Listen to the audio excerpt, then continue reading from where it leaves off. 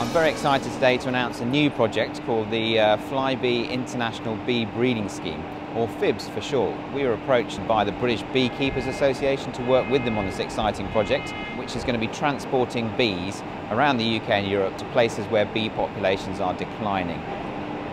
The British Beekeepers Association have been concerned for some years now about the decline in the population of honeybees in some parts of the British Isles.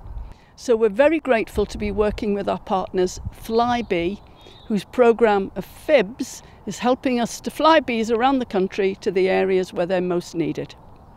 As we call Flybe, it was a project we just couldn't turn down.